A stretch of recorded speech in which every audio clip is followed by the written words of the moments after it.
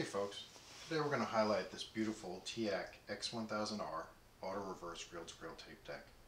So this one is in near mint condition, really incredible. The only thing of note to call out, a little bit of loss of the graphics down in this area here.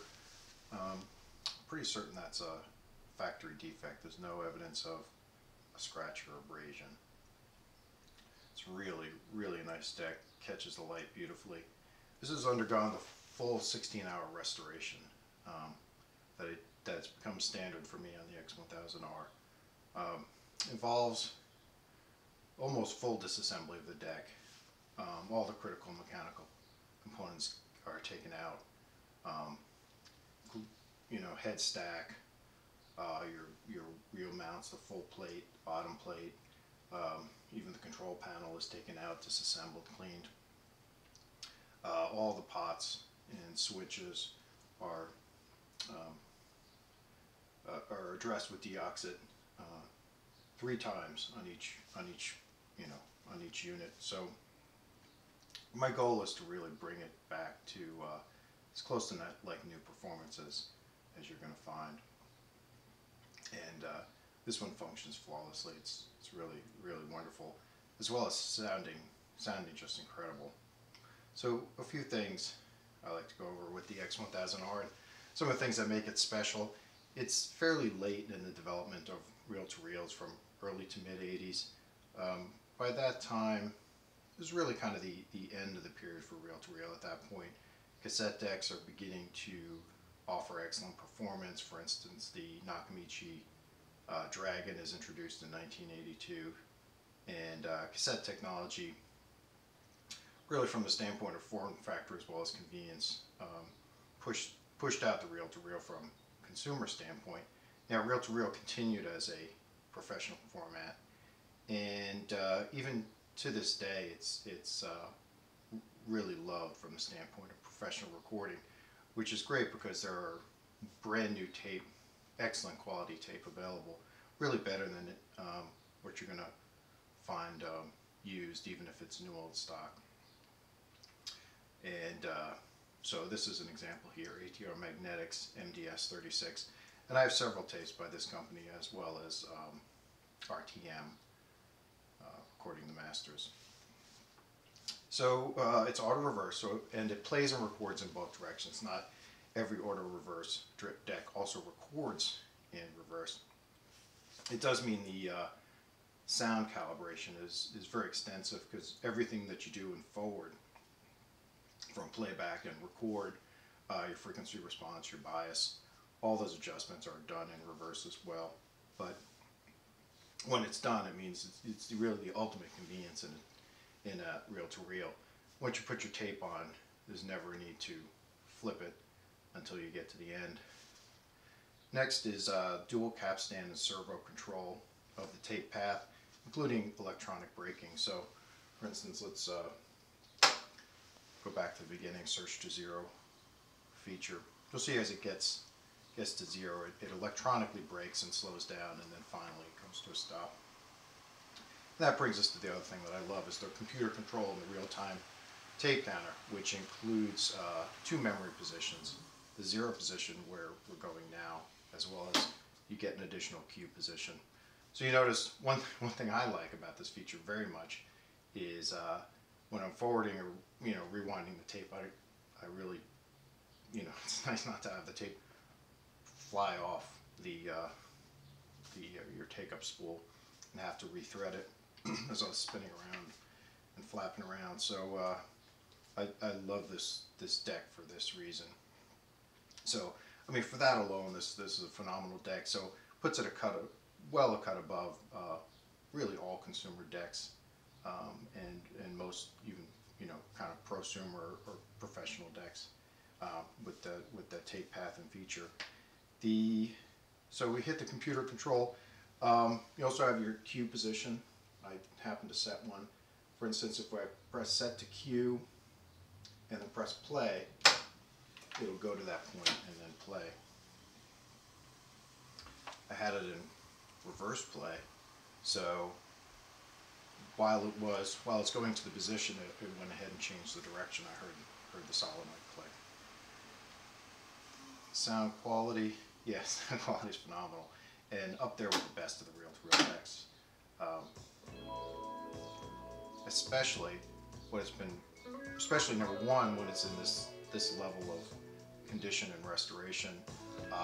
Tape heads are in excellent condition, and that's proven by the frequency response that I was able to achieve from this deck, which is well within the manufacturer's specifications.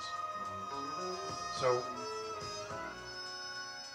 let's go back to the beginning, and you can see for instance, things like the rewind, forward speed, all of that's been set within the oscilloscope, so really nice and fast. I believe, well, you set it using an oscilloscope for a specific waveform, but at the end, what you end up achieving is about 90 seconds on one, 10-inch reel going from one end to another, so really moves along fast. Let's see. So the restoration really includes, probably the core of it is the head stack, the cap stands, that whole mechanism. I removed that. I essentially rebuild it on the bench, so it functions just beautifully, and it's going to function beautifully for a long time. The main problem with these decks that makes them, say, not work is the linkages get gummed up with old grease over time, as well as the belt fails. And I look for decks that are, excellent to mint cosmetic condition and generally not working. So if somebody's already gone in and, put in a new belt and, sprayed WD-40 or whatever to get that linkage to work, that doesn't mean anything to me. I'd rather have one that hasn't been touched, because I'm going to address all of that anyway. Even if someone put in a new belt, I don't know who made that belt. Is it going to get stretched out in 6 months? So that belt goes in the trash, and regardless of the condition of the deck, when I get it, the restoration activities are really the same. So that's why I essentially like to start with a deck that really is been kept well, but is no longer working, and is an excellent candidate for to be restored. So with that, we saw a little bit of a demo, but we can, I think you even heard a little bit. Now, just a note, where the demo doesn't really feature the sound quality because we're using my camera microphone, but this deck really does sound phenomenal. Just a note on the specs. So after the mechanical restoration, which then includes the mechanical adjustments, your tape path, your tape tension. Just a note, if you're going to set tape tension on this deck, which is an essential step to do, you really need this tool. Just note on getting these, because these do show up on eBay from time to time. You want one with a scale no higher than 200 grams at the top. If it's up around 400 or 500, you're looking, the tensions you're looking to set are in the range of about 50 grams, and that's for most tape decks. You're going to be in the range of 50 to 80 grams. For playing, forward and rewind tensions might be up around 110. So you don't want something where you're setting, you're trying to set the things that are way down at the bottom of the scale. You're just not gonna, it won't be convenient, as well as not as accurate. So you want to be about mid-scale. The other point is, most of these, and the good ones you'll see, are the ones in good condition, were made for VCRs in the 90s. So they're not as old, generally in really good condition. And then there's a calibration procedure. Essentially use the tape that you're going to run in your deck, so a 1/4 inch 1 mil tape, for example. You will use that to calibrate your meter. And it could be a little tricky if you haven't done it before. But once you do that, then you're going to have a meter in good condition that you can use for calibrating your deck.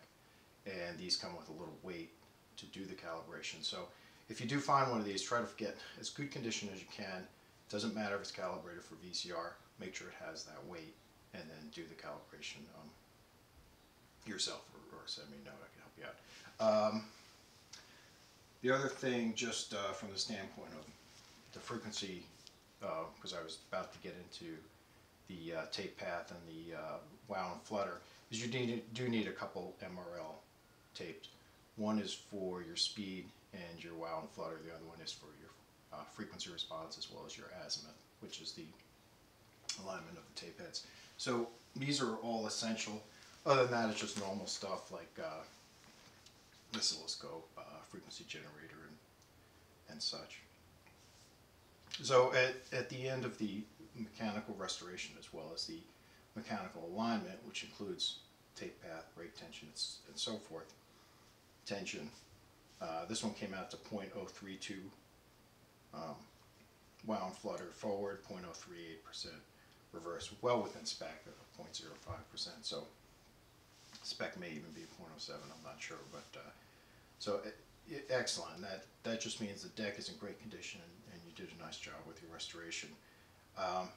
Then after the full audio alignment, the playback frequency response, which is actually the more important one, is plus 1.9 dB, minus 1.5 dB, so well within the spec for plus minus 3. And the overall frequency response is actually, generally that's a little better than that, because you can compensate in your record for any deficiencies in your playback. That's why you want to make sure your playback frequency response, get that excellent first before you start messing around with your record. With that, let's just see. I think those are the main things. But let's go ahead and do a record demo. So in order to record, there's kind of a safety switch, record mode here, so that you don't accidentally erase your deck or erase your tape, and the record button will flash. So make sure that's flashing. Let's see, we are at 0. We did end up at, basically went to 0. So then you hit record and pause at the same time. So click those. You can press record first, then pause. That's generally what I do, so I don't hit pause first. Now what happens then, and make sure that both of these are solid. If this is still blinking, then you didn't really catch this button, and then you'll go through all your recording and it won't be on the tape. So make sure this is solid. This will also be solid. Now I did set the levels and such. We can do put it into source, and I'll just play the source for a minute. I mean, my levels could go a little higher, especially with a modern tape like this. You can go higher than that. I usually end up around mid-scale. So anyway, that is the source. Let me see if we can get that back to the beginning. This is a little tricky here. Okay, now, so my source is cued back to the beginning. Levels are set well enough.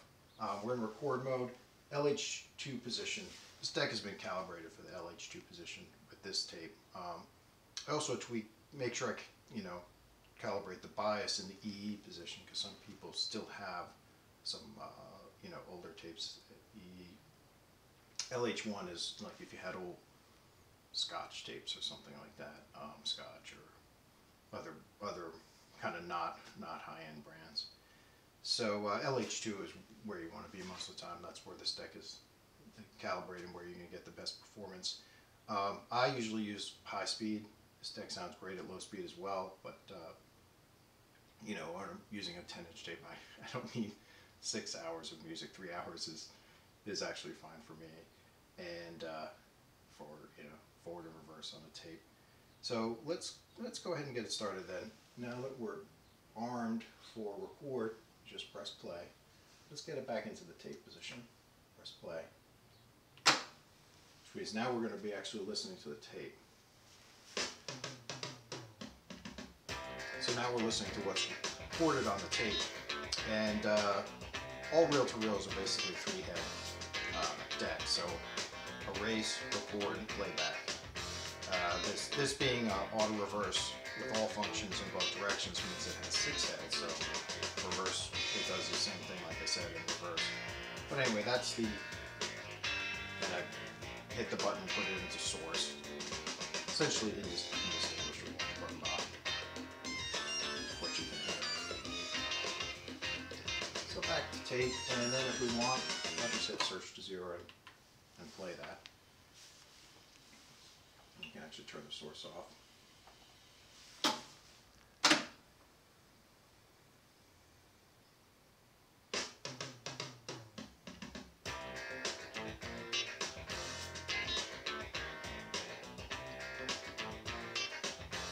So let's show one other thing, and you know, I played that music for over 10 seconds, so all my videos get copyright strikes. There's not too much I could do about it other than finding generic YouTube music to record. For your auto reverse, you can play one side, you can have it auto reverse at the end, and that uses you need a little foil sensor put on the end of the tape to go from forward to reverse. But then going from reverse back to forward, which is this position, and in that case it will play basically endless loop, keep going back and forth. It uses the 0 position of the meter. So if we press reverse play, we'll hear the other side of the tape, and then when it gets to 0, well, you'll see what happens. So when you press reverse, the cap stands change direction. Dual cap stand, so you know, again, from the tape that standpoint, it doesn't get it better than these decks. And we're back to 0. And now it's going to reverse and go back to forward.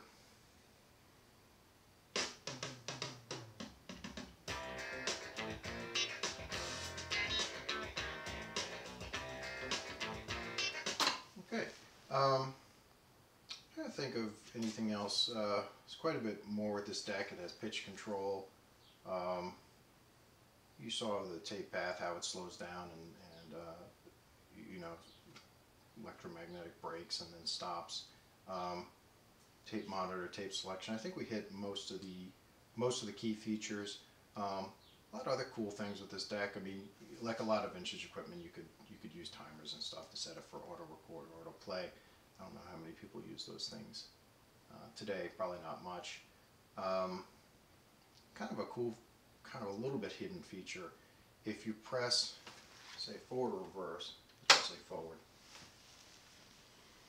then if you lift this up, you can hear what's on the tape going fast. When you let it go, it's setting the cue position. So now if I press set to cue, it'll go to the position where I release that. And the idea there is you're listening for, say if you want to find the gap, you start a piece of music, you're listening for that gap, and then you let it go when you hear a gap.